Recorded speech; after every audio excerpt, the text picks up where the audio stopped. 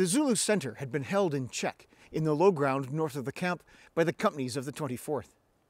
But increasingly, the right flank of the position had become threatened.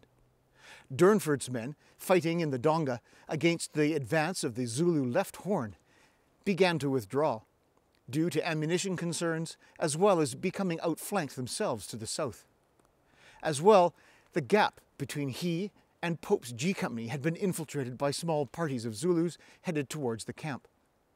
This precipitated a withdrawal of the firing line back up the long, stony slope towards the camp and saddle. So began the last phase of the fighting at Isandlwana.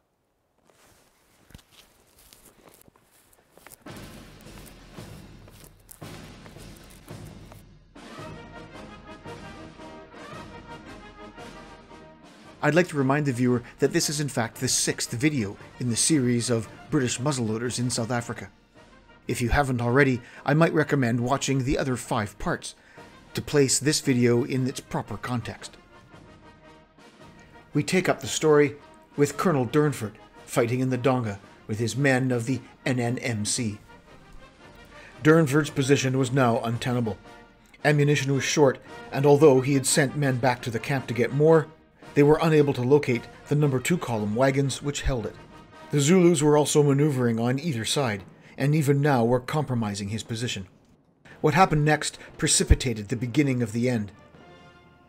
With a command, Durnford's men, which incidentally may have included some of the men who had formed the outlying vedettes earlier in the day, mounted and began their trip back up the slope to the camp. The Zulus, of course, followed suit.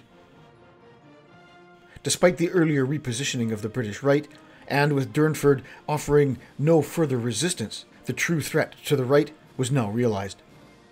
There was nothing stopping the Zulu left horn from sweeping up the slope and into the rear of the British line, not to mention the camp. Pillane was forced to act immediately, and with great haste. Now, the exact sequence of things will never be known, but it would seem that Durnford's abrupt withdrawal set in motion what would eventually be the collapse of the entire position. It's important to realize, however, that this would probably have happened anyway, due to the sheer number of Zulus and the great amount of speed they were using to maneuver. But certainly, significant change to the very foundation of the British plan and position began then.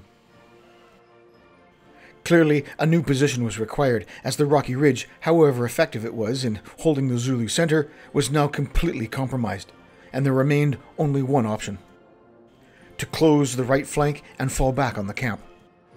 The obvious candidate to begin this movement would have been Pope's G Company, and Lonsdale's NNC, or the remnants thereof, who were by this point more than likely deployed on the right flank, assisting to secure it against the Zulu incursions up the slope. H Company would follow, and so on, until the companies were consolidated closer to the camp. Now personally, I can easily imagine this happening rather suddenly. Durnford had been observed retiring, and what developed must have seemed like a bit of a race to close the flank. There were a number of key events that were all accounted for individually, but must have happened in close relation to one another. One of these events occurred in the Zulu centre. The Zulus of the chest had essentially been pinned down by the incessant and effective volleys of the 24th, and they were seeking shelter in the donga at the base of the rocky ridge. The fire was indeed effective, and it would seem that the advance had stalled. The Zulu commander, atop the escarpment, asked one of his subordinate commanders to go down, restore the resolve of the men, and push on. More than likely, this was done noting that the British right was already beginning to crumble. He ran down the escarpment and made his way to the bottom of the rocky ridge in front of the men. There he stood, oblivious to the bullets falling around him, and admonished the warriors for their cowardly behavior. This direct appeal to their honor had an immediate effect, and the men rose to the attack. Before he could join them, however, he was shot through the forehead. Now, the balance of probability lies with this renewed advance of the Zulu centre being directly related to the echeloned withdrawal of the British right. This caused a slackening in the fire, which seems to be coincidental with the moment the Zulus chose to renew the attack. Circumstances on the battlefield had certainly changed. Curling of the artillery recalled that the companies near his position moved suddenly and all together, turning about and retiring, Now they had been holding the Zulus at bay with their fire, but as they moved purposely to the rear, they were not obviously firing, and this gave the Zulus the chance to bound forward, which they did with great energy, so much so that the gun was barely limbered before the Zulus were upon it, a gunner being stabbed as he mounted his seat on the axle of the gun. They barely escaped. Perhaps a short pause here to examine some possible methods of withdrawal the companies of the 24th used as they moved from the firing line back towards the camp. We'll never know exactly how this evolution played out, but it would seem that there are some common threads throughout descriptions from both sides, the use of the bugle to signal the beginning of the withdrawal being one of them. But other aspects are shrouded in mystery, and descriptions of others lack clarity. Some accounts have nearly a wholesale withdrawal of almost the entire firing line, moving at the same time. Other speculation paints a much more organic nature to the withdrawal. Let's start by examining the primary source of information regarding this evolution: the 1877 Field Exercise and Evolutions of Infantry. There, the evolutions pertaining to the withdrawal were outlined in the context of the battalion, the company, and even at section level. In order to place the events of the withdrawal at Isandlwana in the proper context, we shall examine all three. In the context of a full battalion deployment, any withdrawal of the firing line would be covered by the supports, who were formed some distance to the rear. The supports would themselves deploy into extended order behind the firing line. At a given signal,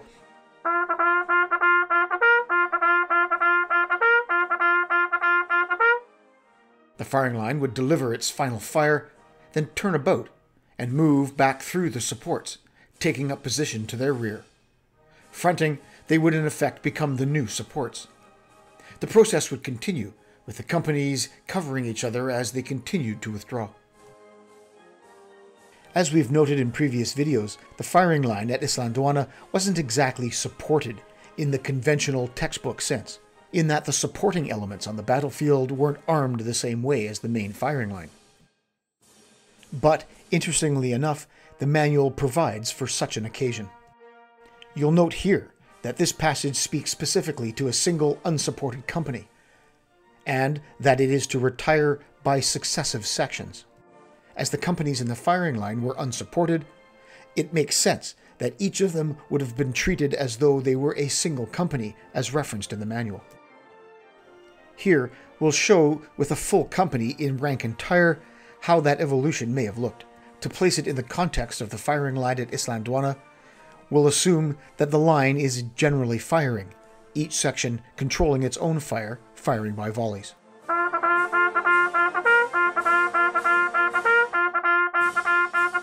The company commander would give his orders. Company will retire by sections from the right. Then, as he saw number 1 section deliver its last fire, he would order them to retire, with the remaining sections continuing to fire on their own time as previously examined.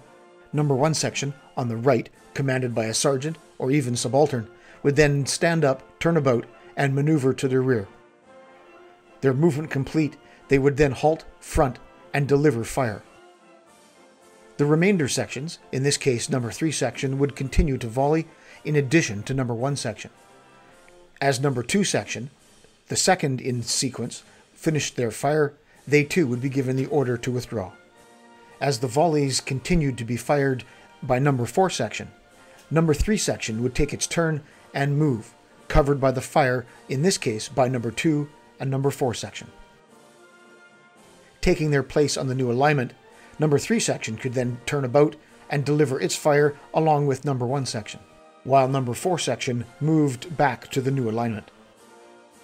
Thus, the line would continue to move to the rear by successive sections, the remaining sections continuing to fire to their front. We can also apply this principle to an even larger group within the company, that being of the half company.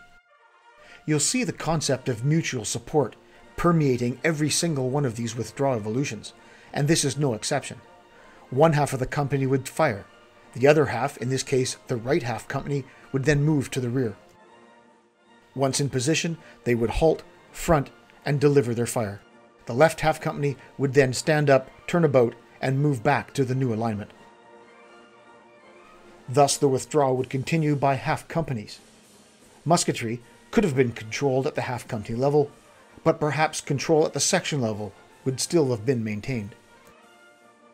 The evolution continued by alternating half-companies, the movement of each covered by the fire coming from the other. Thus far, we've looked at the evolutions as controlled at battalion and company level.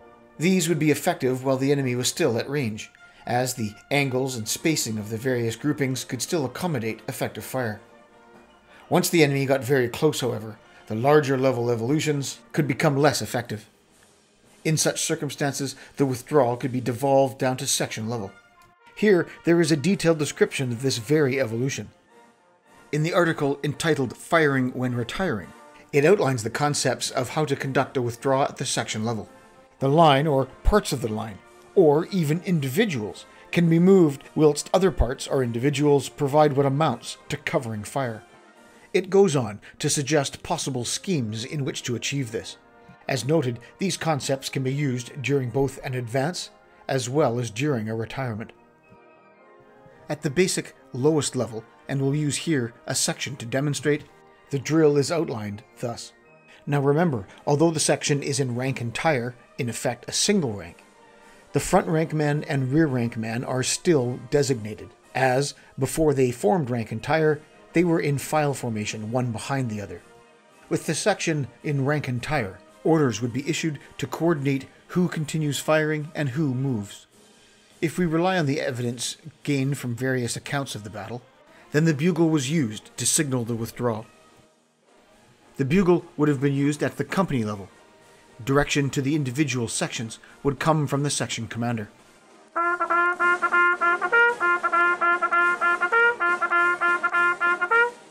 The word of command may have sounded like this. Section will retire by ranks. Front rank commence. Rear rank retire. Upon the word of command commence, the front rank man begin independent fire, although this could also be controlled as volley fire. Then, the rear rank man, ordered to retire, would move to the rear, generally about 20 yards, but the exact distance could also be stipulated. Once in their new position, they would halt, front, and prepare to give their fire once their fronts were clear of their filemates. Once the rear rank was ready, the front rank would then be ordered to retire through the intervals of the rear rank men and continue to the rear, fronting and preparing to give their fire in turn. Once their fronts were clear, the rear rank would then deliver their fire, then move through the intervals between the front rank men, and thus the evolution would continue. An alternate form of this drill would have them retire by files, which would see pairs of men moving instead of individuals. Section will retire by files, even files commence, odd files retire. Much like the previous evolution, those designated to fire would do so, either independently or, if ordered to, by volleys. At the same time, the even files would then turn about and move to the rear some 20 yards, as before. As they reached their positions and fronted, the odd files would then turn about and move through the intervals of the even files, delivering their fire once their frontages were clear. Having delivered their fire, they would then turn about and move through the intervals of the odd files, and so the evolution would continue. These two evolutions, retiring by rank or retiring by file, were evolutions in the micro. Now it might be somewhat difficult to place these low-level evolutions in the context of the greater battle. As we shall see, the withdrawal became increasingly hasty and disjointed the closer it got to the camp and the saddle. I do feel, however, that it's important to explore the tactics as written in the book, as this forms a foundation to our general understanding of how these evolutions were conducted. So we've examined, quite comprehensively, the options available to a commander to retire in contact with the enemy. As alluded to, the companies would have probably begun rearward movement, exercising themselves as quasi-independent entities, without the benefit of supports to assist. Perhaps, as we shall soon see, the hastening rate and pace of the withdrawal, combined with the building Zulu pressure and their proximity, caused the companies to break down to a degree and exercise a more local form of control at section level. So, beginning with the initial movement of the right flank, a gradual crescendo of rearward movement, Zulu follow-up, greater haste, and slackening fire was occurring. The faster the British moved, the less they fired. The less they fired, the more opportunity for forward movement on behalf of the Zulus. Remember, Durnford's rearward movement merely precipitated things. There was simply too much frontage and not enough troops to hold the Zulu army back. Although certain individuals had left on other duties well before this point, it was at this, the preliminary stages of the withdrawal, that a greater number of individuals began leaving camp. By most accounts, the withdrawal, though somewhat hasty, was not panicked, and order and control was maintained to a degree in this, the most difficult of military operations, the withdrawal in contact. This point in the battle must have been seen as fluid, yet purposeful, as the Zulu center and chest pressed forward on the heels of the retiring companies. The distances that some of the companies had to travel were considerable, especially those on the right. Some eyewitnesses do indeed place subsequent fighting in front of the camp. By the time they had withdrawn to that point, their files most assuredly must have closed to a degree, with the extensions lessening and the men steeling themselves against what was by this time a full understanding and view of what lay to their front. It wasn't, however, what was to their front necessarily that was the most threatening. It was what was developing, mostly unbeknownst to the men in the firing line, to their flanks and to their rear. The right was still incredibly vulnerable and indeed compromised. One can only imagine the feelings running through the minds of those who were not otherwise busy to their fronts and could look around and see the situation developing. Durnford had withdrawn to a position up on the neck and was busy trying to resupply with ammunition with little success. Critically short, his command was quickly approached and flanked yet again on the high ground to his right. To his left, the Zulus had been able to push into the gap between he and Pope, and at some point the left horn must have been able to get through this gap, up to and around the still withdrawing British right. With men by now running short of ammunition after a long engagement on the rocky ridge, and after a laborious withdrawal up the slope, there must have been a moment that the Zulu maneuver brought about the disintegration of the line. Probably at first just fragments of the right of the line, 4 or 8 men perhaps.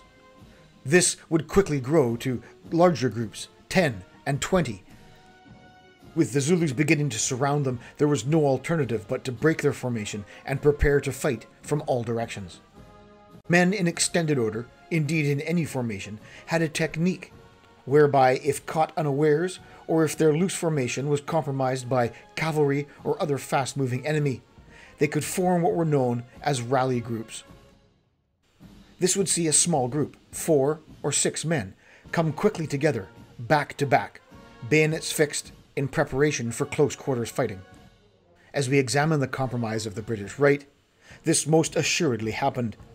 These small groups, fighting face to face if necessary around them, fell back and collected, presumably under their company commander or some other officer or NCO, to form what were known as rally squares.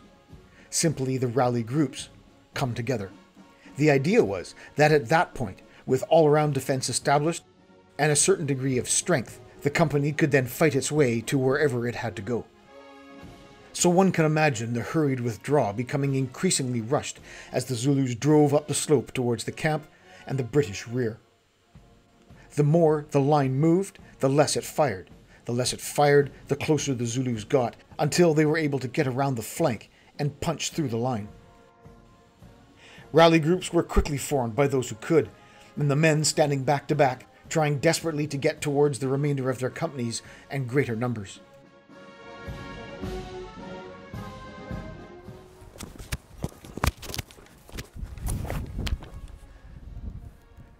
While some men had been able to slip away during the battle thus far, the vast majority of the men in the firing line continued to fight their way up towards the camp and the neck. As they reached the higher ground, the Zulu battle plan came to fruition. The left and right horns closed in, and they, along with the center, were able to get to close quarters. Thus began the final, sorry stage of the battle. Small parties of men fought on, all hope of escape lost, while others saw their chance and were able to get away.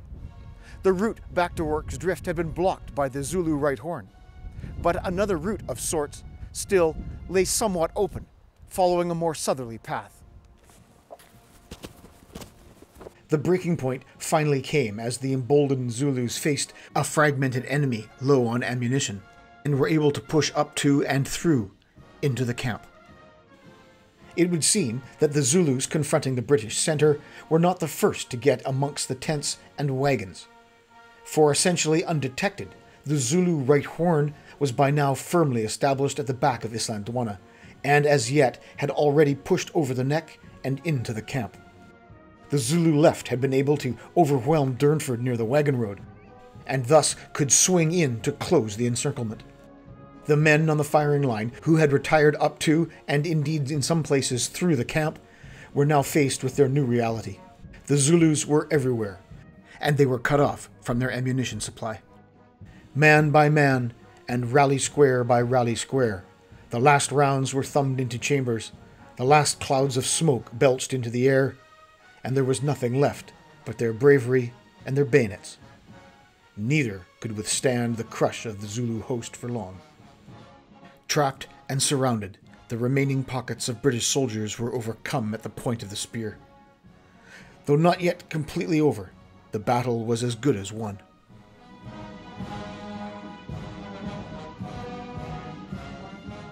The camp was overrun, and the Zulu battle plan had ultimately been successful. There had been some elements of the 24th and associated friendly forces who had been able to hold out for a short while. What was more than likely C Company, out on the left flank, had been able to fight and withdraw across the back of the camp, and had taken up a position about halfway up the hill of Isandlwana. A naturally strong position, there was no way to gain the necessary ammunition for any kind of prolonged fight. So, with all but the most faintest of hope, young husband gave a few last words of encouragement. He probably looked into the eyes of his colour sergeant and subalterns, who knew too well what he was thinking, and gave the order to charge. Maybe they could get to the wagons as yet and gain some ammunition with which to make a fighting escape. Down the hill they went, their bayonets stretched out, and those in the rear following closely on in support. It was all they had left, and it proved to be their death ride. As they neared the bottom of the hill, they were consumed, swallowed and surrounded by the mass of Zulus at the neck. Another company, or probably collection of survivors, had been able to fight their way back to just below the neck, where their ammunition failed, and were forced to stand firm and meet their enemy, who were all around. Eventually, they too were washed away by the superior Zulu numbers, their ammunition exhausted. There was another group, probably of around 40 or so men, who had been able to get across the neck, and seeing the road to Rorke's Drift blocked, were forced, along with many other fugitives, to follow a more southerly route down to the Manzimiyama stream. This group was led by Lieutenant Anstey. They never made it to safety, however, eventually having to stop, harried by Zulus, and make a stand. They too were overcome. In what was perhaps the case of the last survivor, a lone man, more than likely a member of C Company, who had become detached from the rest, hid in a small cave high up on the mountain at the base of the cliffs. He held out for quite some time, but eventually he too was found and killed. The battle proper had not taken that long to transpire. In that short time, one of the most significant defeats ever suffered by the British Army had occurred. The Zulu army had won a magnificent and total victory. They had brought their superior numbers to bear, observing the military tenets of surprise, concealment, fieldcraft, speed, aggression, and decisiveness. To them, the laurels must be given. There remain a few aspects of the battle to discuss for further context.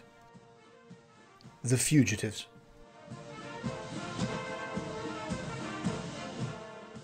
In the early stages of the battle, the route back to Rorke's Drift had remained open. Fairly early on, however, the moves made by the Zulu right horn had begun to initially make this road dangerous, and then impassable. As the Right Horn moved down the Manzimnyama Valley, it began to dominate the ground west of Isandlwana. The flow of personnel was diverted to a more southerly exit from the battlefield, following the Manzimnyama stream.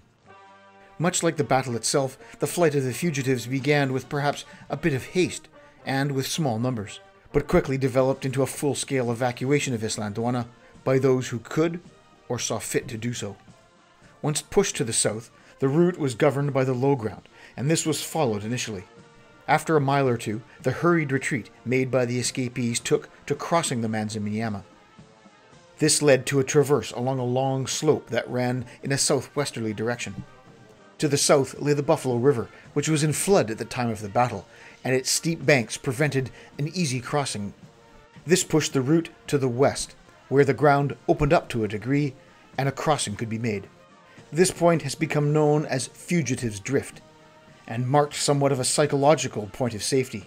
Although generally there was not much Zulu activity south of the river, there were notable exceptions. It cannot be overstated to say that the flight from the battlefield was an orderly or easily assessed evolution. While it may have begun through prudence, as in the case of John Chard, it certainly did not maintain any kind of orderly or even organized form. Once the Zulus had cut the road to Rorke's Drift and had begun to infiltrate the camp from behind, understandably, panic and self-preservation were the mitigating factors. Those who escaped were exceptionally lucky, and for the most part do not reflect the plight of those on the firing line. For them, their fates were generally sealed.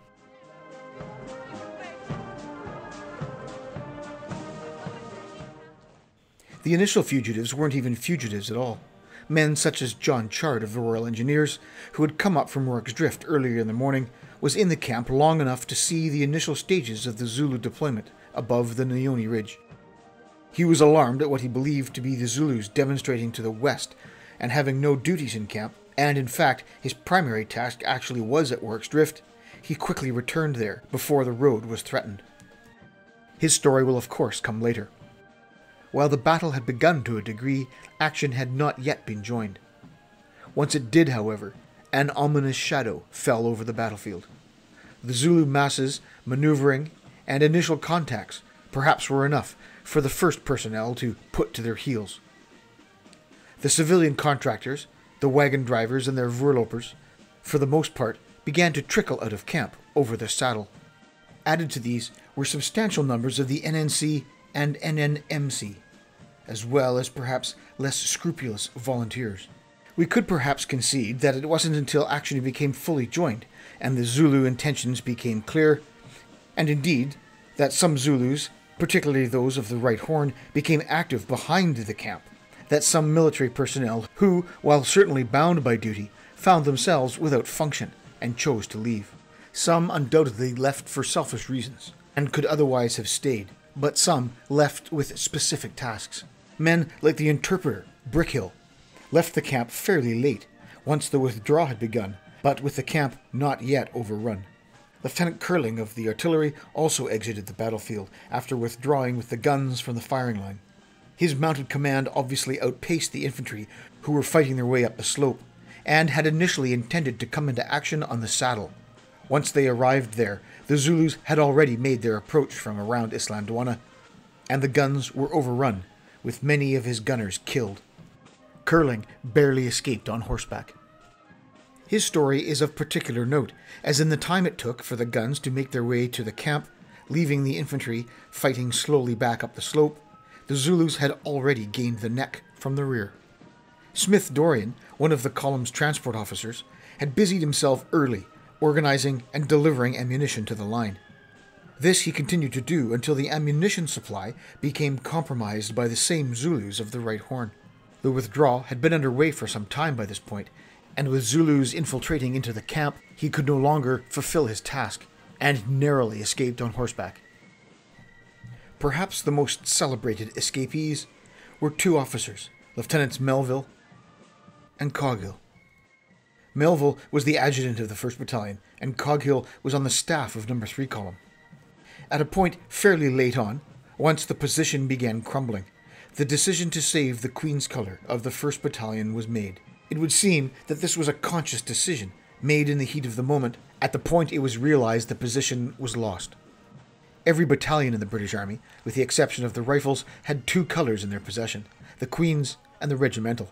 The regimental colour of the 1st Battalion had been left at Helpmacar, but the Queen's colour of both battalions had been brought into Zululand. These were supremely important regimental items, and were the physical embodiment of the unit's history and tradition. In 1879, they were still brought into the field. Melville, it would seem, being the adjutant, was given this task by Pauline, and he rushed to the tent where it was kept. Despite artwork to the contrary, the colour was more likely than not still in its case, a long leather arrangement with a brass cap. Melville quickly assumed control of the colour, and on horseback made his way out of the camp, over the saddle, and down towards the Manzamiyama. Coghill, who was on Glynn's staff, had been injured in the knee and had not participated meaningfully in the action thus far. It would seem that he left camp around the same time as Melville.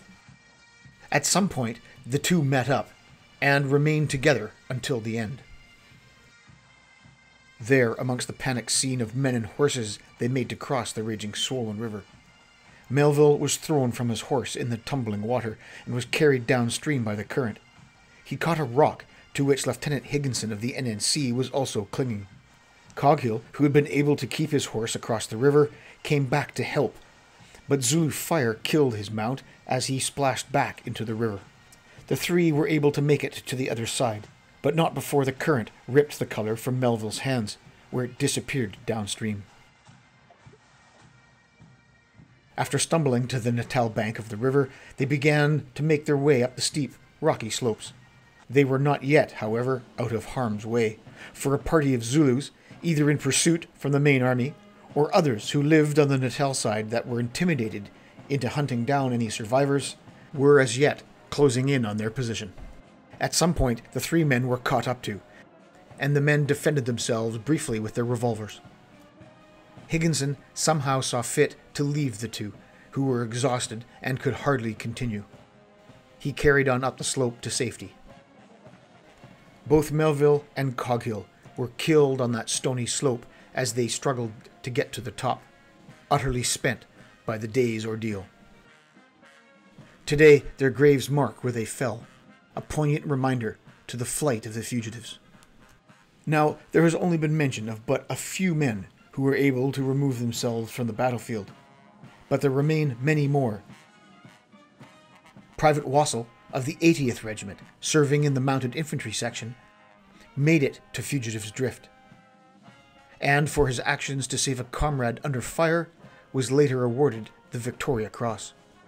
Both Melville and Coghill would, in the first instances of a posthumous award of the Victoria Cross, be recipients as well. There are many other tales of bravery and narrow escapes, but these stories can simply not be contained all within the space of this video. The victory had been total, and the Zulu army had completely overwhelmed the British at the camp. They had maneuvered masterfully, concealed their army, and attacked decisively. The small number of men at the camp never really stood a chance. There had been enormous bravery shown on both sides. In the immediate aftermath of the action, the Zulus partook in their post-battle ceremonies. One such part included a ritual evisceration of the dead. This gruesome practice, while completely normal and done as a matter of course to the vanquished, it nevertheless proved to be a point of contention when the bodies were later discovered where they fell. For the British, there was simply no one left at the camp, and an eerie calm descended. The column, of course, was not completely wiped out, and as the flying column, positioned as it was at the Mangeni, was in fact the more powerful of the two groups. It, of course, was near completely intact. If we can remember, earlier that morning, Chelmsford, still focused on finding the Zulus where he thought they were, had sent Commandant Brown's 1st Battalion of the 3rd NNC back to the camp to assist Pauline in breaking it in preparation to move it forward. On the way back, Brown captured a Zulu scout who had indicated the Zulu intentions, and shortly thereafter had advanced sufficiently far enough to be able to see the obvious signs of battle ensuing at the camp. He could plainly see and hear the action that was yet developing, and he again sent word to Chelmsford. Realizing that he was isolated and outnumbered, he wisely chose to take some nearby high ground and assume a defensive position and await Chelmsford's arrival.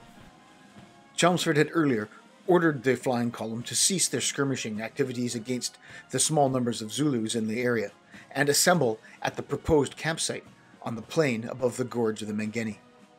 Brown had in fact sent multiple messages, and it wasn't until he received the third communication from Brown that he decided to act. Heading off in front of the flying column, Chelmsford met Brown near the NNC defensive position. There he was informed of the reality of the situation. It was by now evening, and Brown brought the general up to speed. Initially curt and disbelieving with his response, Chelmsford quickly became aware as to the reality of the calamity that had occurred at the camp. This was made doubly so by the arrival of a singular Commandant Lonsdale, who had actually been to the camp and had narrowly escaped. Realizing that his main effort needed to be focused squarely on the camp, Chelmsford then sent message and ordered up the flying column. They arrived as darkness approached. The flying column then mounted an operation to retake the camp. They approached from the general direction that Durnford had withdrawn over, initially seizing the high ground at Malabamkosi and then moving up onto the saddle. There was no organized resistance, and all that was left of the Zulu army were some remnants, drunken and easily overpowered. The flying column would camp that night amongst the ashes of the tents, the destroyed equipment, and hundreds of mutilated bodies. The night was not interrupted by any attacks, as the Zulus had in fact retired. What became apparent was off to the distant west. The mission station at Rorke's Drift was under attack, and musketry from that location, delivered by the beleaguered garrison, could be heard. The morning would see the remnants of No. 3 Column move purposely back to Rorke's Drift, falling back on their lines of communication. Abandoning the battlefield, the Battle of Isandlwana was over. The defeat put the British, and indeed the whole invasion, on the defensive. Rorke's Drift was fortified, and it took some time before conditions were right for a return to the battlefield. In preparation for the second invasion, it had been deemed necessary to recover the wagons still left at Isandlwana. An expedition was mounted in May of 1879 to retrieve them. The other duty was, of course, to finally bury the dead, which had been lying exposed for 5 months. It was gruesome work, but the efforts of those who performed it are still in evidence today. They were buried generally where they fell. In subsequent years, cairns of stones were painted white, and memorials were erected to the various units that fought in the battle. The Natal Carbineers, the Natal Mounted Police, the Volunteers, and of course the 24th Foot. These were joined much later by an appropriate Zulu memorial. Today, the battlefield is included in a wide expanse of parkland. Sadly, this does little to stop vandals and thieves from routinely desecrating graves and memorials. The shapes and contours of the ground remain readily identifiable. It is quite an isolated place, accessed by dirt road only. That said, it is well worth any amount of time and effort to get there, and once you've visited in the shadow of the mountain, you will never forget it.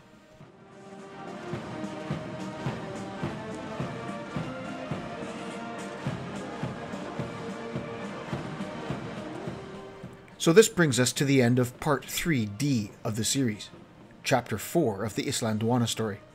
I must admit, the project has grown out of all expectations, and I hope it has proven to be enjoyable. There remains one more video on Isandlwana within the series, one that will be dedicated to some analysis and deeper examination of specific aspects of the battle. I hope that the details covered here have proven to be interesting, and the examination thus far has been clear and concise enough to impart a good general understanding of the battle. That said, it does remain an example of how I interpret the various events of that fateful day, and must be viewed in the context of a mere drop in the bucket of the greater study of the battle and the Anglo-Zulu War in general. I've tried to include some aspects predominantly tactical in nature, which, although are perhaps speculative, are not necessarily covered in other examinations. I hope that these are seen as somewhat useful. Thank you so much for watching. As with the previous videos in the series, the works of Ian Knight and Colonel Mike Snook have proven indispensable. Ian also kindly provided some photographs for use here. Many thanks go to Georgina for the use of some of her photographs. She was our official photographer for our trip to South Africa. And of course, to A Company 24th Foot, the group that made our trip and this video possible. Thanks as well go to Alan, who allowed the use of his painting in the video. Prints are available at the link below. For all your Snyder or Martini reloading needs, talk to Martin at X-Ring Services. If you'd like to support the channel, please stop by our Patreon page. The link is in the description below. And for more information on projects and updates between videos, follow us on our Facebook page.